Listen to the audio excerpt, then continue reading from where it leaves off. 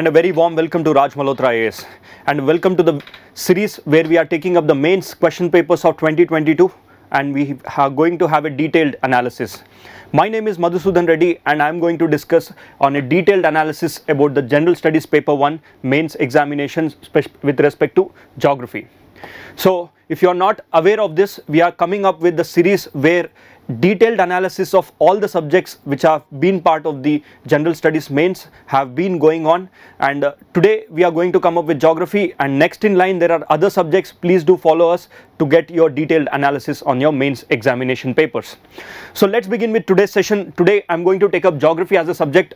Before we get into the questions, first let us look into the analysis and trend, how exactly the geography paper has been doing since last 4 or 5 years. Now let's look from the 2017, the number of questions and the number of weightage. If you look into, there were around, on an average, there will be around 6 to 7 questions that have been asked with 10 markers and 15 markers.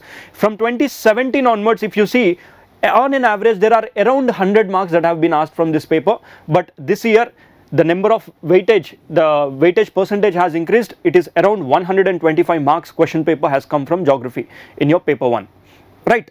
And if you precisely go and look into the areas where the questions have come from, most of the questions have not come out from the blue, they have come out directly from the syllabus. See, once look into the syllabus of geography which has been given in the syllabus sheet of the UPSC, which says that salient features of world physical geography.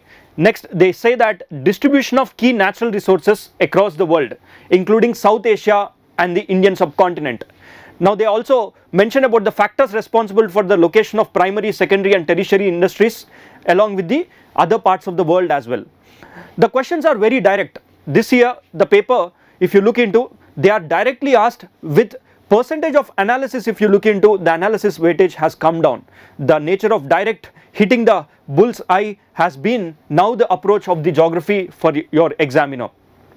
Now see, once look into the areas here, Deccan Trap and natural resources. They have asked a question for 10 marks on Deccan Trap, asking about the potential of the Deccan Trap in terms of natural resources. Next one was wind energy in India. That was also asked for 10 markers. Now they asked about the rubber producing countries and environment. That is not specific to India but across the world. You see, there is a detailed mention about the syllabus asking about including South Asia and the Indian subcontinent, right? See here, rubber producing countries and the environment. This is a question. The next question was also asked on globalization and the new technology resources.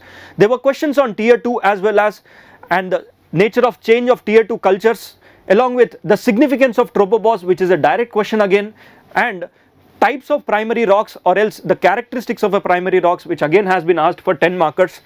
They also asked about the ocean currents and the primary factors that are responsible, and also they have linked up this particular geography subject with the disaster management, and they have also come up with the one of the color coding which has been asked in the cyclone as well. So overall I would say these kind of questions are very direct, and a question paper or a subject turns out to be difficult whenever the analysis part which has to be done in the examination, the weightage is more. But overall if you look into, the nature of analysis here is 50% and the nature of direct questions are 50%. Now in this context, the toughness and the easy depends upon your preparation. So as a teacher, I would say that this question paper is not much tough for an aspirant who has been thorough with their NCERTs as well as they are with the phase of the preparation, right? So let's get quickly into our questions. What exactly are the questions that they have been asked, and let's look into the analysis as well. Now the first one, let us look into the question here. That question says that describe the characteristics and types of primary rocks, which has been asked for 150 words and in 10 marks. See, whenever you look into the question, firstly you have to look into the areas of keywords and the directives that have been asked in the question. Now here it says that describe the characteristics and types of the primary rocks. They only asked to describe but not to discuss. When you are asked to describe, you only need to describe the rock, right? And it is asked for 10 marker and 150 words. So firstly in the introduction part what you can do is you can define a primary rock. Okay. Primary rock is one such rock where the crystals have been formed for the first time, right? That means a new rock formed for the first time, that is your primary rock. And primarily these rocks are none other than the igneous rocks. Igneous rocks are those rocks which directly come out from lava and they cool down. Now this cooling down can happen within the earth, and the cooling down can happen when it comes out of the earth. Now whenever the rock that gets cooled down within the earth, it is called as intrusive, and the rock when it cools down above the surface of the earth, it is called as extrusive.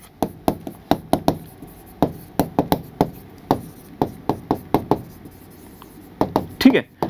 Now there are intrusive igneous rocks and extrusive igneous rocks. When you have the intrusive igneous rocks, an example for this can be your granitic rocks, and here you can mention about the basaltic rocks.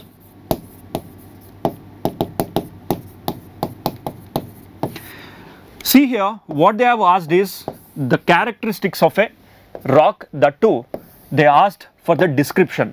Now in terms of description of a rock always have physical properties and chemical properties. You need to describe the characteristics of these rocks. Now the characteristics can be looked from the angle of texture, whether it is more denser or less denser, what is the color, what is the mineral composition, and also the size of the grains or the crystals. Along with it, you can also mention other descriptive characteristics that are part of. Whenever a rock gets cooled, suppose if you think that there is volcanic activity and this volcanic activity has led to a volcano. If this volcano is within the ocean, the rocks that are formed, they get cooled very fast, right? These rocks, they get cooled very fast. This process of cooling very fast is called as quenching. Now whenever this quenching process happens, the crystal size depends upon the nature of cooling. If it is cooled very slowly, the size of the crystals will be big. If it is cooled very fastly, the size of the crystals will be less. That means small in size. Now here you can mention about the size of crystals. Okay. Size of the crystals can be for granite and for basalt. Okay. For granitic size, it is a slow cooling process where the crystals are big and the crystals are small. Next is the density. You can mention an angle of density as well. Density angle, basaltic rocks are having high density and they have low density. And when it comes to silica composition, you can write about this granitic rock has high silica and it has low silica. Near about 70% of the granitic rocks are formed because of high silica content. And moreover, you can also talk about the cooling process as compared to the granitic rocks and basaltic rocks, which are intrusive and extrusive rocks, the time taken for the rock to be cooled. It also decides the nature and characteristics of the rocks.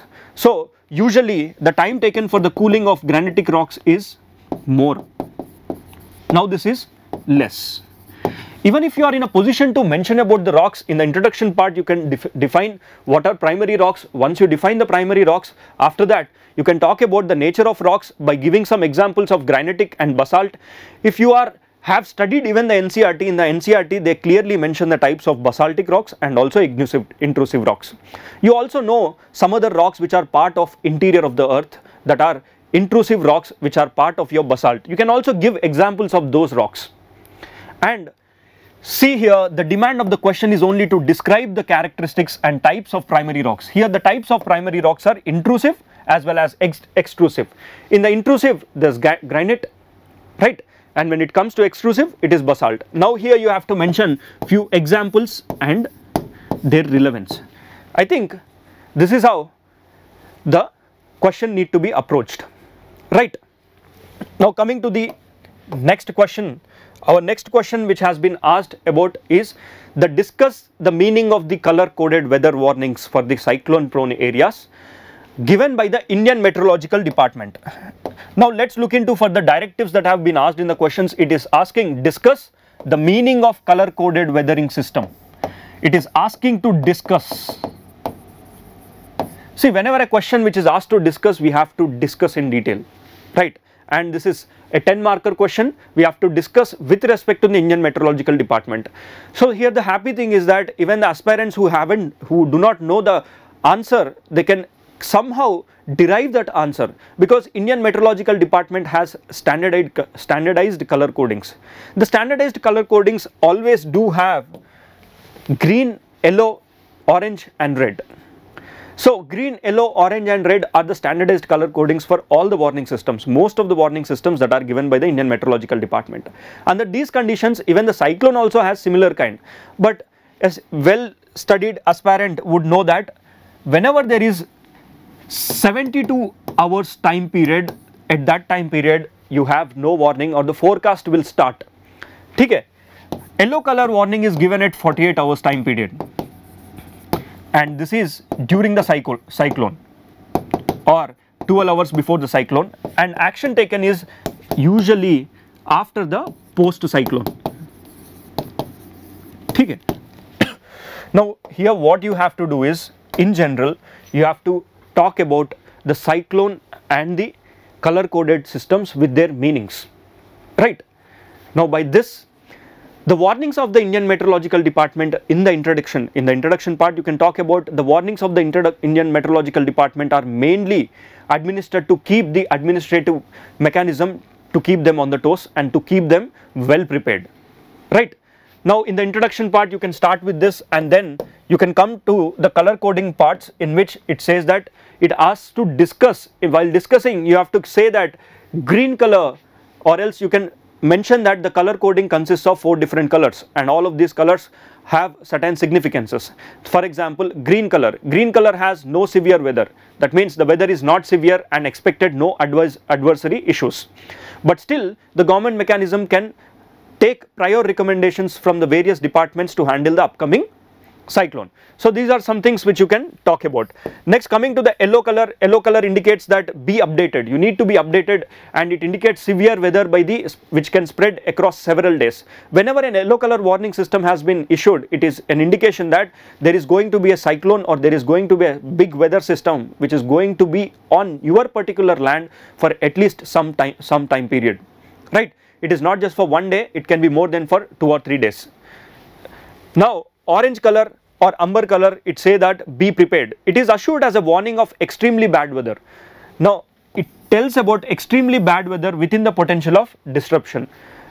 Usually these kind of warnings are given at the time period somewhere around 12 to 24 hours के time period के बीच में, and all the government machinery, especially the disaster management forces, are put up with respect to their machines and men and manpower ready for that, right? And talk about the red color, and after that you can mention about the discussions which you have talked about in the prior area, right? Now this can be the approach. You can go ahead with the question. The next question is, discuss the natural resource potential of the Deccan Trap. See, the natural resource potential of the Deccan Trap in 150 words and 100 marks. It talks about the natural resource potential. It is not asking how much you have, but how much potential this natural resources has in the Deccan Trap area.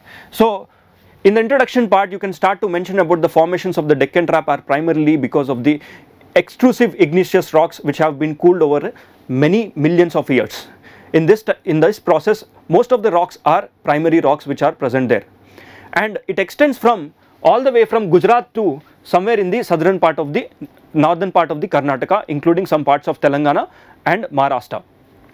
Now this is your Deccan Trap. Before we venture into this question, first let me try to explain you the formation here.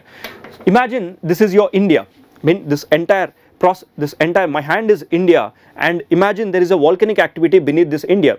The formations of this Deccan Trap has happened when there was volcanic activity beneath the India, and this volcanic activity came over India, and for millions of years the volcanic activity was active, and over a period of time this volcano has cooled down.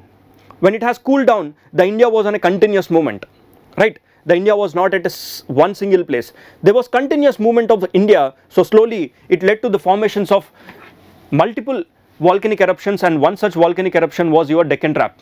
Now in the Deccan Trap, this is the first formations. South of the Deccan Trap you have Telangana Plateau and you also have Karnataka Plateau as well. So in this Deccan Trap it is asked about what are the potential natural resources. It is asking about natural resources.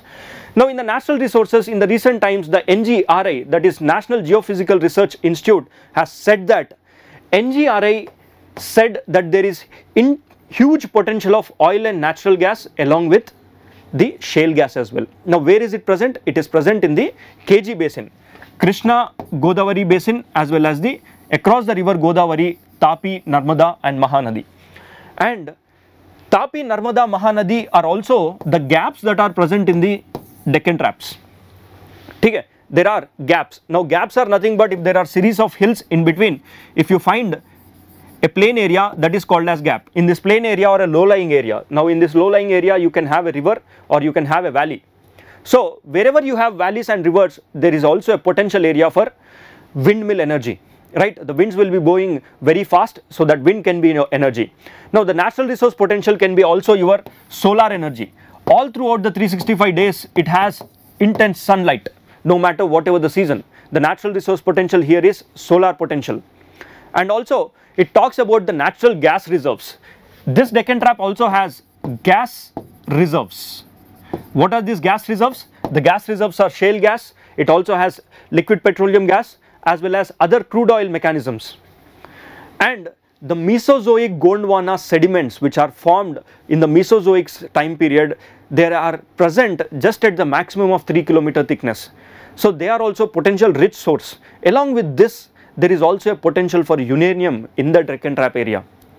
And these Deccan Traps are hard rocks, and these hard rocks, they do have geosynclines as well as aquifers within them. So these aquifers are the potential areas wherever the water gets stored within them.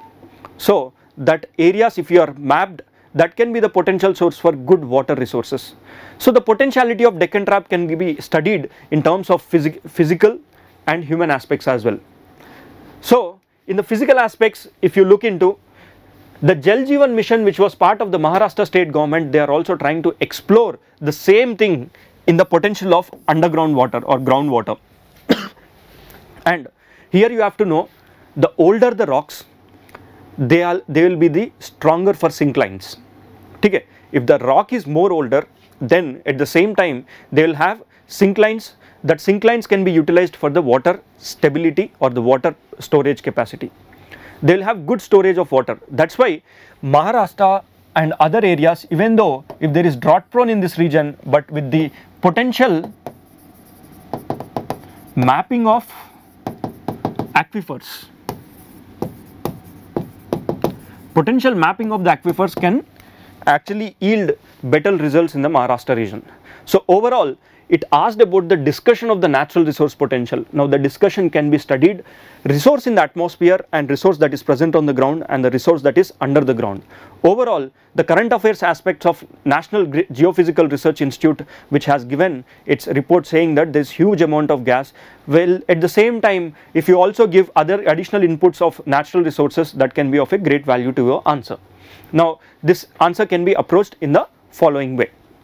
Like, one, talk about the introduction, give the introduction where the Deccan Traps formation, which are present all the way from Gujarat se lekar southern part of Karnataka, northern part of Karnataka. Then talk about the extensions, and it also has Narmada river, Tapi river and Godavari river. Then come into the potential resources that are present in these rivers, as well as the natural resources in the form of sunlight, in the form of water. It also has very huge potential for the hydroelectric powers as well, because these waters, they make waterfalls here. So overall, by mentioning, you can move ahead with this answer. Now coming to the next question, it says that the next question here is, examine the potential of wind energy in India and explain the reasons for their limited spread. See, it asks about examine. Okay, the directive here is examine the potential of wind energy in India and explain the reasons for the limited spatial spread. Now you have to know, spatial spread means you have to explain in terms of bird's eye view. Wherever geographically, where are the areas which you find this potential energy of wind, and what are the areas where there is no potential energy of the wind. Okay. and it is asking for explanation, and it is also asking for examine. So here there are two, whenever there are two different directives, you have to address these two different directives in the same answer. So if you get into the introductory part, you have to know that India has huge amount of potential in terms of wind energy. Now what are the areas for this potential? You have to know that the potential is mainly present across the western coast of India, and in the eastern coast it is lying only in the southeastern part of the eastern coast, right, and some parts of the northeast coast. Okay. But most of the potential energy of wind, it is present in Ladakh as well as the Western Ghats area. Now why is it present only in these areas? Here you have to examine that. It is because the winds are very much active here. If you look into the coastline of East India, eastern part of India, here on an average you find good amount of cyclones. Near about the tropical region, on an average every year it has somewhere around 100 plus cyclones, out of which 10 to 12 cyclones you get to see in the Bay of Bengal itself. Suppose if you establish the hydrothermal power, the wind energy here, the potential for damage is very high, right? But on the western coast of India, we also have seasonal winds that are coming over, and also there are some gaps that are present on the western coast. If you see, especially the Maharashtra area, which is having Talghat, Borghat,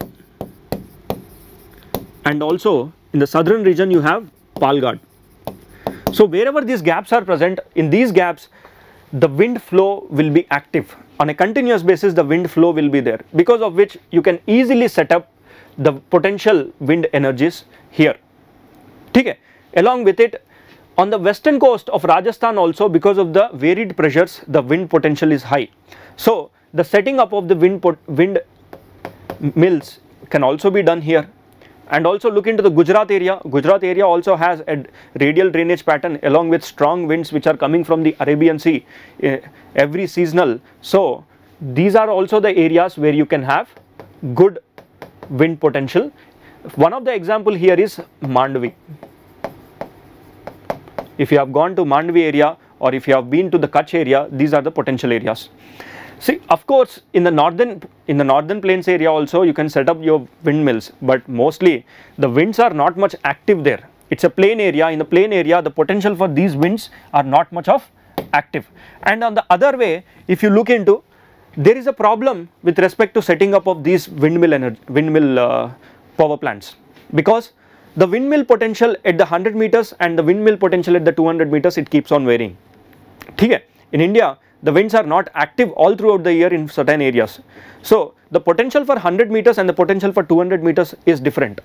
So you can also mention that the varied potential energy is one of the major reason for the setting up of the windmills across the nation. And the National Institute of Wind Energy, as well as, which estimates that a total wind energy potential of 302 gigawatts हमारे पास potential है इतना, and at a height of what? At a height of 100 meters, right?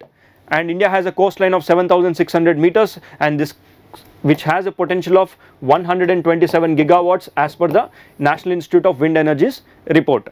So you can also give citings to these reports. And when you look into the second part of the question, which is reasons for the limited spatal spread, you need to know that the reasons are very much concerned with the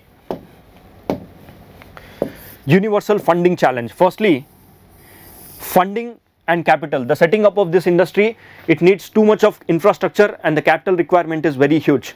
And challenges for the land acquisition, along with that policy making, which are the normal regular problems, and Arabian Sea warming up along with west coast preferred. We have climate change issue.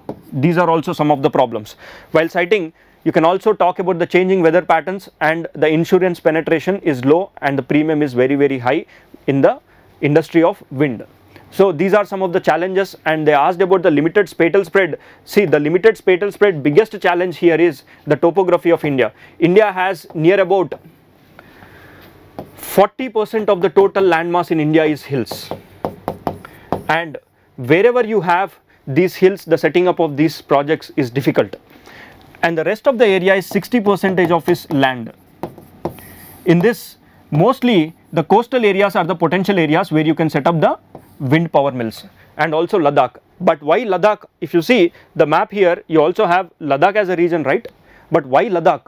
Because Ladakh is also a region where you have very strong winds, which is also categorized as, in the terms of disaster management, this is also categorized as a cyclonic disaster, though there are no direct cyclones that are being part of this. Because a cyclone is defined as an area in terms of disaster management I am talking about, whenever the winds are more than 60 kilometers per hour. The 60 kilometers per hour winds can easily be seen in the Ladakh region because of the local weather condition changes on a regular basis, right? Now coming to the next question talks about what are the forces that influence the ocean currents and describe their role in the fishing industry of the world. Now this has two parts. First part, it is asking about the forces, and the second part, it is asking their role in terms of fishing industry of the world. Now this role is with respect to the oceanic currents. Okay? They are with respect to the oceanic currents. Firstly, there are two different kinds of forces. Number one, there are primary forces and secondary forces. Primary forces can be further subdivided into, first one, it is your wind. Wind creates friction. Okay? Now the second one is your Coriolis force.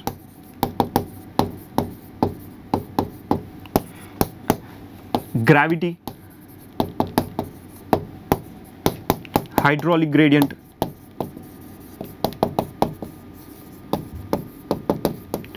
these are the major primary forces which influence the movement of water in the ocean. So the first force is wind. Whenever a wind starts to move, wind will start to generate the friction between the water and the wind. So that is the primary reason why the water starts to move. Now on a continuous basis of this water movement and this packet of movement of water in the form of a river is called as ocean currents. So see here, the other reason for the movement of the ocean currents is also solar heating. Okay. Now this creates, the variation in the solar heating will create the pressure gradient force within the water as well. That means temperature gradient. Temperature gradient, if you look into, the polar regions will have cold water, and the water which is near to the equator, it will have warm water. You can discuss about these 4 or 5 factors. Along with that, now start to describe the role in the fishing industry of the world. The role of the fishing industry, if you look into, wherever you see upwelling of water, especially the cold water, it brings in good nutrients. Now you can cite examples, the Great Grand Banks. You can also talk about the west coast of Chile, the mixing of Obisho and Curatio currents in the ocean water. If you see, the best fishing grounds are areas wherever you see the upwelling of water. Okay? The upwelling can be very much evidently seen in the west coast of the Peru, and the mixing of Labrador current with the Gulf Stream. In the Gulf Stream area, and also the mixing area of Obisho and Curatio. The major significance for the ocean water currents is the fisheries industries wherever you find the mixing of water. By citing the examples and also drawing the ocean currents map, I think sufficient this answer would be addressed in detail. Now you can also give the reference to the Ekman effect as well.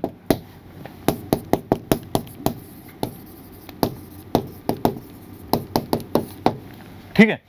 In the introduction, you can talk about what are ocean currents, definition of the ocean currents by mentioning the forces of the ocean currents, and then talk about the forces one by one, and also describe the role in the fishing industry, stating that by giving examples of Horatio-Curatio currents and also the currents such as Luwian current and the West Australian current, the west coast of Peru, and also the Alaskan current and Labrador current. So these are some of the examples, because whenever there is fresh upwelling of water, oxygen is pulled up and this oxygen brings out so much of nutrients. These nutrients will lead to the good fisheries industries, and along with the fish industries will come up, and fish industries with technology, they will be rich and strong there.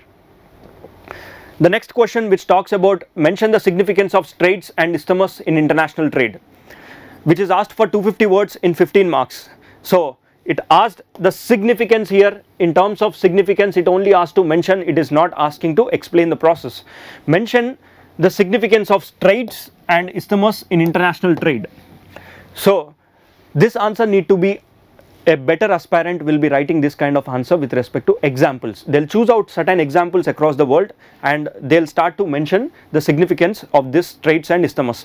Firstly, define what is an isthmus and what is a strait. An isthmus is a region which connects two big land masses, but whereas a strait is a region, or a strait is a small pathway which connects two different water bodies.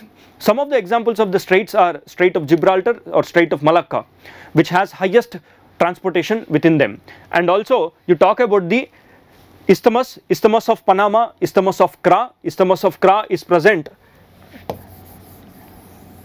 in the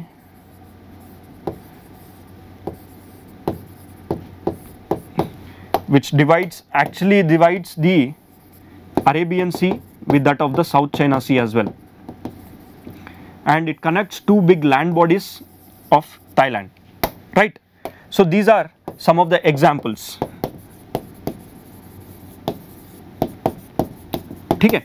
Now looking into the significance, if you look into the significance here, see guys, just a minute. Number one, firstly, they are the natural sites for ports. They are also having trade routes, canal linkages, and terrestrial and aquatic trade ports or routes they can be found. All of these routes can be found in the straits and Kras only. They are key sites for the communication also, and also for the cultural exchange as well as the military outposts. You look into the major military outposts, they are always set up across these straits, because straits are the pathways where the trade happens between two countries, and that is where the collection of tax takes place. That is where the control of the international regime also handles. See, our outpost, even in terms of the tri-service command, is set up near to the Andaman Nicobar, right? Because whenever any kind of extreme emergencies that figures onto the nation, it is the Strait of Malacca that can be utilized. You look into the Strait of Malacca, which is present here, it is acting as a gateway between the eastern part of Asia and the rest of the world, right? You look into the Strait of Gibraltar, it is acting as a connecting agent between the western region of the world and the Asian region of the world. Now look into the other straits, for example, Strait of Dardanelles or Strait of Bosphorus, which Russia, the major regions for Russia going for war is also one of the big reason. One of the reason is your straits, significance of the straits. So here, just a minute. Okay. In terms of the international trade, you have to look forward for one, communication, looking out for resources as well as economic aspects, right?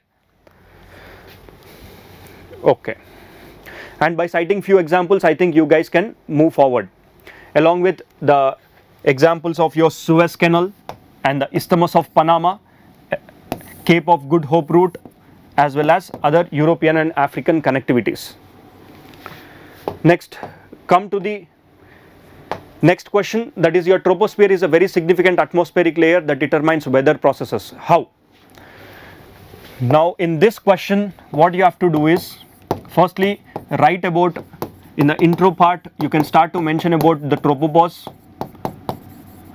The troposphere is a layer which is present between tropopause and the surface of the earth. In this layer, most part of the life essential services which are provided within the earth are present in this region. That is, it is the lowest part of the atmosphere. The energy of troposphere is very, very high. The compression and expansion of the air also takes place here. The principles of heat processes such as conduction, convection, and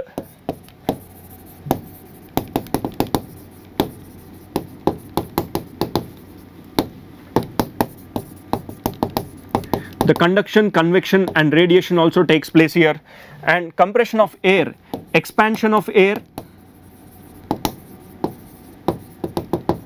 and compression of air. also takes place here. Along with it, clouds, all the clouds, that is 90% of the clouds are present here. This leads to the rainfall phenomena and other varied geoatmospheric phenomena.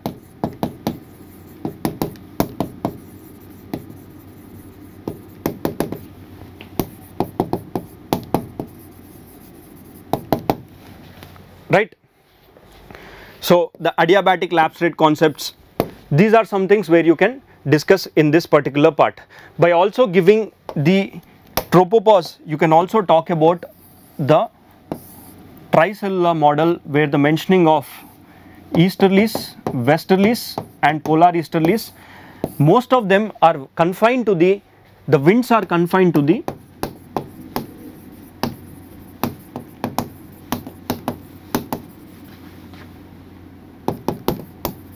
troposphere, right?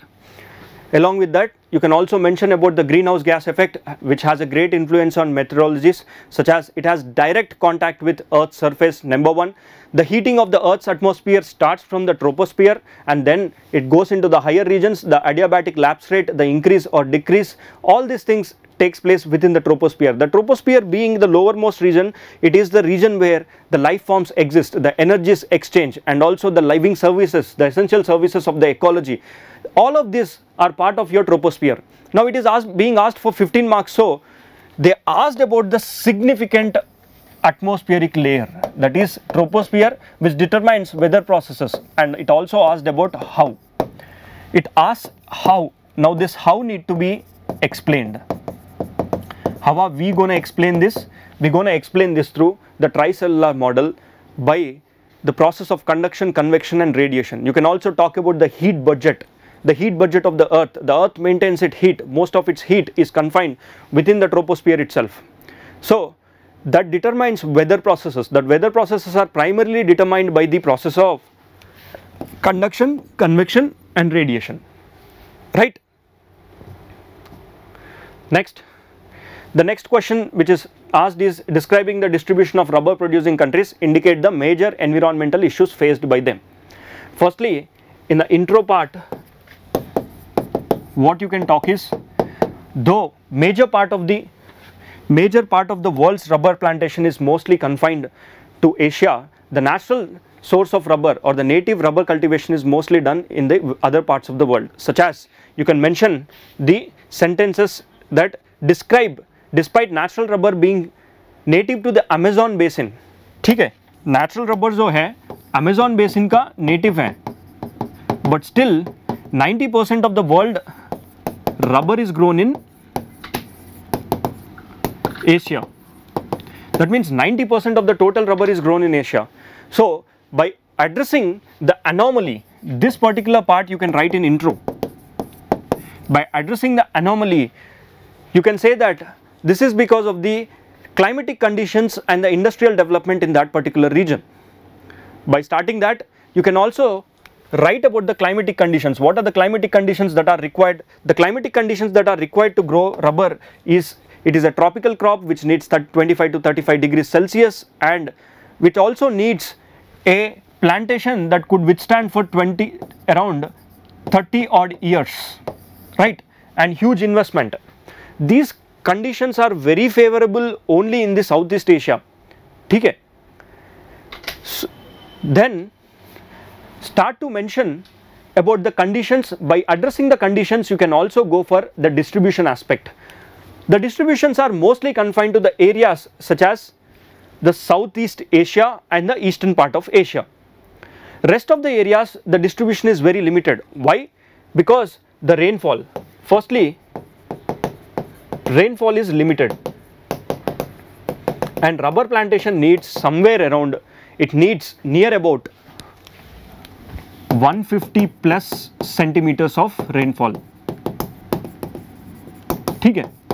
That is available in the southeastern nations and in the equatorial regions. Most of the rubber you see, they are present in the equatorial regions, and it is a tropical crop. Now let's once go back and look into this question here. Describing the distribution of rubber producing countries indicate the major environmental issues faced by them. Now here the environmental issues are very common issues. You can also give examples citing the rubber plantation being one of the most economic plantations, such as it can get the seeds of the rubber, leaves of the rubber, even the stem of the rubber. All the plant has economic significance, because of which the rubber plantations over a period has created deforestation in many parts of the world, and it consumes lot of water. The consumption of water in the rubber industry is very huge, and it uses lot of chemicals when it has to be extracted. Now wherever the rubber industry is there, the rubber industry takes off the lower cultivations that are present there, and it also spoils the soil which is present in that particular area. Now it has an impact on the natural vegetation also. It also impact on the biodiversity loss. Along with it, suppose a plantation agriculture, when it has to be shifted from one particular area to another area which is non-native, under those conditions you will see certain loss of biodiversity. So overall it also leads to the biodiversity, right? One, deforestation consuming large water, discharge of massive amounts of waters, biodiversity and natural vegetation which requires soil, good quality of soil and more amount of fertilizers. And these plantations have been grown for near about, once it starts to give the crop from 7 years to 30 odd years, this is the life of the rubber plant, and once it is cut down, again it takes so much of time. So in this between time, the soil takes so much time to replenish. Even the 2 to 3 years time period is not sufficient for that time, for that particular area, because rubber plantations are grown in areas where there is good amount of rainfall. That rainfall will wash away the nutrients that are present on the soil, right? So these are some of the environmental losses that have been part of that. Now the last question, that is elucidate the relationship between globalization and new technologies in a world of scarce resources, with special reference to India. It clearly asks to mention about India here. In these conditions you have to elucidate. One, this is the directive, that is relationship between globalization and the new technologies in the world of scarce resources. Firstly, you have to know that globalization has phases, and the current phase which we are in is called the 4.0 globalization phase. This is the last stage of globalization, which involves cutting edge technologies as well as artificial intelligence. Today we are going for artificial intelligence along with the machine learning concepts. This shrinks in distances. Suppose whenever these kind of issues are there, these kind of technologies are there, suppose you wanted to perform a surgery sitting in India and perform in Africa, it is very easy by using the artificial intelligence and machine learning, right? So these kind of things, the barriers of travel has been cut down, the barriers of transportation of resources that have been cut down, and the distance factor has been shrunk down to lower areas. Now the relationship between globalization as well as the new technologies, that is what you have to identify. By identifying this, such as intangible flow of data and information can be moved from one country to another country, and great participation by emerging economies such as India, and also more intensive flow of energy will take, more intensive flow of knowledge will take place from one country to another country, and there will be a big role in terms of digital infrastructure, and it becomes equally important. Instant global access to information can also be available, and innovation comes into outflow. Moreover, whenever you have these innovations within confined to local areas, when it goes to the outflow, the economy also flourishes. Now let's come back and look into the question here, relationship between globalization and new technologies in the world of scarce resources. The new technologies, you can emphasize on the artificial intelligence, machine learning programs, the data flow, data patterns. These are some of the areas where the new resources, in terms of scarce resources, they are going to help. Now what are these scarce resources? Let us quickly look into the scarce resources as well. Number one, climate change is an inevitable thing, and it is going to pose a greater risk to the entire world. Now scarcity issues, if you see, resource recycling jo hai, mainly which companies have launched by the buyback policy, if you take into, or technological processes that can increase both economic growth and the better management of resources, as well as the climate change and the scarcity will hit these poor people all over. Under these conditions, once if you identify the linkage and then address those linkages with the scarce resources, one, you can also link up with poverty, link it with climate change, and also the e-waste, right? Now India terms may, when you look into, India has a dual challenge. One, the population is very high, and the rapid technological change which also has a dividing edge. It can act as a dividing edge. Now if you look into the demographic dividend and the rapid technological changes, the demographic dividend is an asset. In this asset, if you don't tap this asset, it will turn out to be a disaster. Now how can you tap this asset? The asset can be tapped by inducing the natural resources as well as artificial resources by tapping in the scarce resources. Our scarce resource is unutilization of our population. Now if you can drive that, that can be an issue. At the same time, this can also turn out to be a disaster as well. Now if you have more population, when you bring in artificial intelligence, of course the work that has to be done by many hundreds of people or with the labor, this can do it. 3D printing technology can cut down the labor industry in the construction. So these are some of the areas where you can quote examples and give examples. Now in the technological processes is nothing but we're placing high premium on skills. There are technologies which place high premium on the skills and may generate more inequality. That means only people who are well equipped, they will be paid in terms of knowledge.